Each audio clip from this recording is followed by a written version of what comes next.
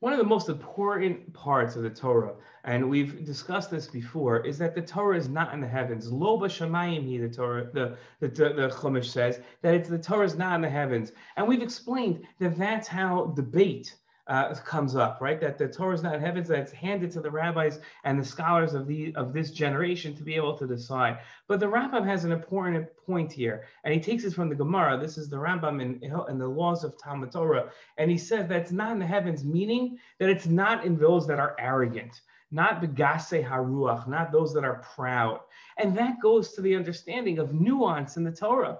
That I'm going to learn a certain topic, a sugya, and I'm going to come to an understanding of that topic and that sugya. But I have to understand that there are other ways of looking at it. And not only do I have to respect the other ways, but I myself have to come to understand the other ways just as much as I have to understand my way of looking at the sugya and my way of understanding.